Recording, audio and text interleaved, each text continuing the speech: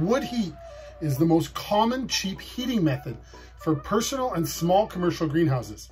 In this video, we're going to explore 6 different ways you can use wood to heat your greenhouse and make more money by growing in the winter.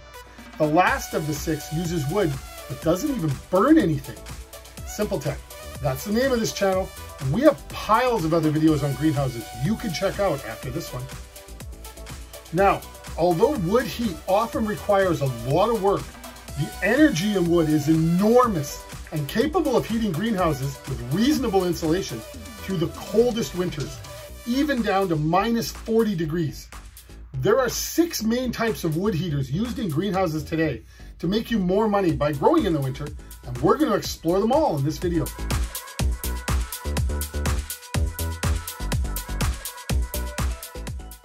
The first thing that usually comes to mind when you mention wood heat is a wood stove. Wood stoves can throw out an enormous amount of heat, and there are piles of different wood stove designs you can choose from to heat your greenhouse on those cold winter nights. Most are made from cast iron, and if constructed properly can last for decades. One of the biggest concerns is the chimney though, especially if you have plastic greenhouse covering materials. If any hot ash hits your plastic, it's gonna melt. Also, if the hot chimney touches the plastic or gets too close to it, again, meltdown. There are several ways to prevent that, and it just takes some planning to ensure you don't destroy your plastic. Now, although wood stoves throw a lot of heat, they need to be restoked with wood every so many hours.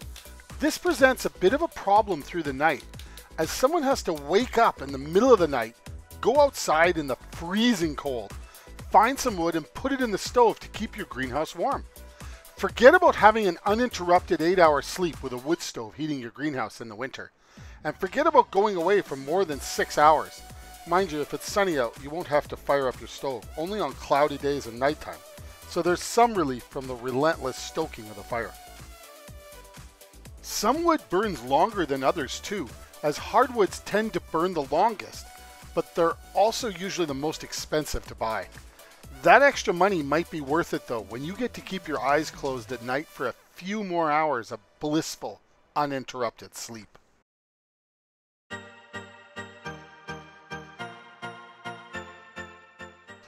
Barrel stoves are basically a wood stove made out of a steel drum. There are single and double barrel stoves. The nice thing about a barrel stove is the huge burn chamber. A single barrel stove is often rated at 150,000 BTU an hour, where a double barrel stove can get up to 250,000 BTU an hour, a huge increase. Anything pumping out over 100,000 BTU an hour is an enormous amount of heat, and this can easily heat a decent sized greenhouse over 1,000 square feet into some really cold weather in the winter. The double barrel stove has a smoke chamber above the burning chamber that heats up with smoke and is used to provide more surface area for faster, more efficient heating.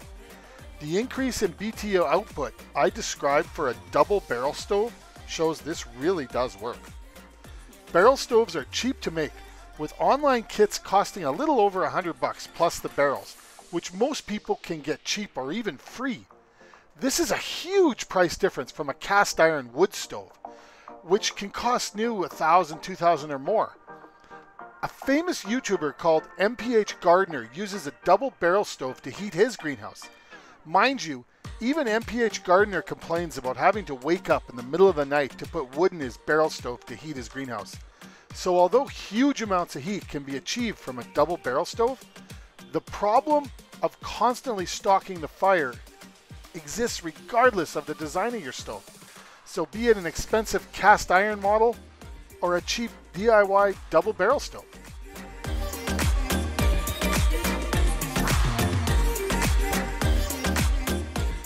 A pellet stove is the first wood heat device I'm going to review that will let you sleep through the night. Although not cheap and needing a small amount of electricity to operate, a pellet stove is a set it and forget it kind of heating device. Pellet stoves don't have the huge range of temperatures often experienced by wood stoves or barrel stoves.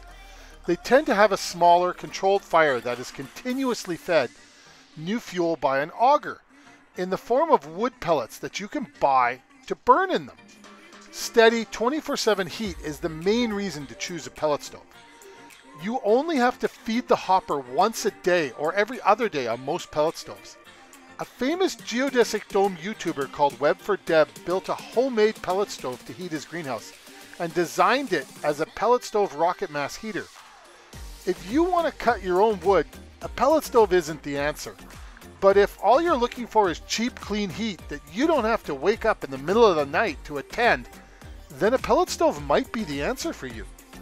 Expect to pay at least $1,500 for a decent pellet stove, and many models can run over $2,000 or $3,000.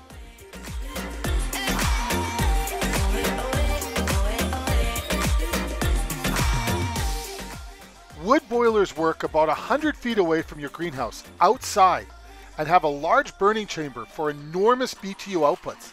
But the best part is they can burn throughout the night because they operate on a thermostat that controls airflow to the fire.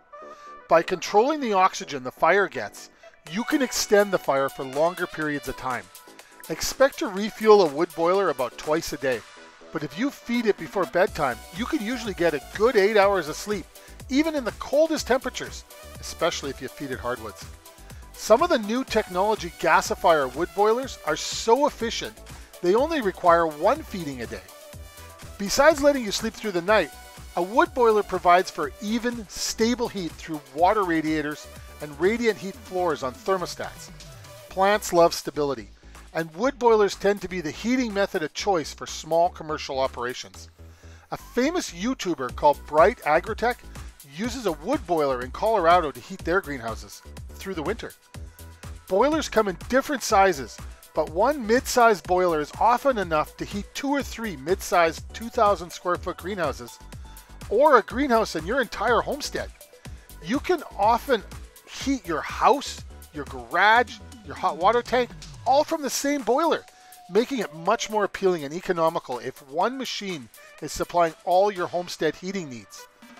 The only problem with a wood boiler is it'll chew through a lot of wood.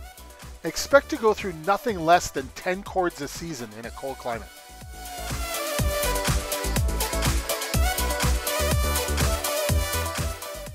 Rocket mass heaters seem to be the solution if you don't want to burn a lot of wood and you want to sleep through the night. The principle behind a rocket mass heater is to heat up a burning chamber to huge temperatures and expel the gases and heat through a large horizontal thermal mass chimney designed to soak up that heat and slowly give it back into the greenhouse. The thermal battery design allows for a slow radiating of the heat, slow enough so that a 15 to 20 minute burn can heat up the thermal mass chimney enough to slowly radiate heat back into your greenhouse throughout the night without having to start a new fire for many hours. Depending on the outside temperatures, you will have to start a new fire in the morning if it isn't sunny, but you'll rejoice in the amount of wood you're going to save. Rocket mass heaters can burn as much as 5 times less wood in a season as a wood stove, and sometimes as much as 10 times less wood than a wood boiler. If efficiency in burning wood is your goal, and you want to sleep through the night, it's hard to avoid a rocket mass heater, and if you build it yourself, it can cost as little as a few $100s.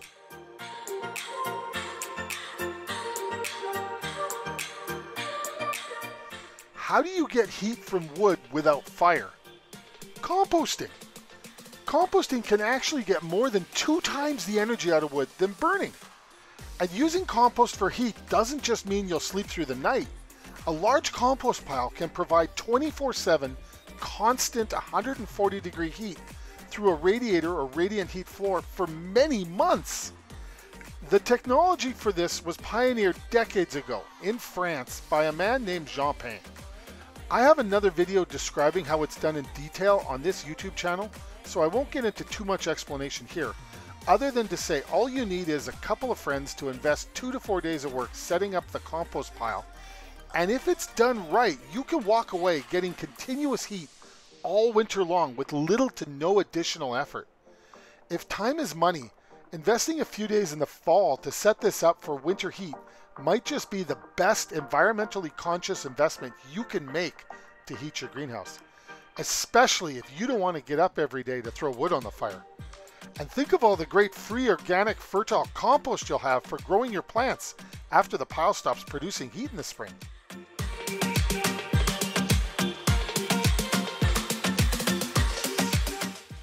That's it. 6 ways you can heat your greenhouse with wood. I hope you enjoyed this video. Simple Tech has piles of other videos on greenhouses and heating you can check out. Let me know in the comments below how you heat your greenhouse, and if you know anyone that might be interested in greenhouse heating, please share this video with them, as we all benefit from sharing knowledge. See you next time.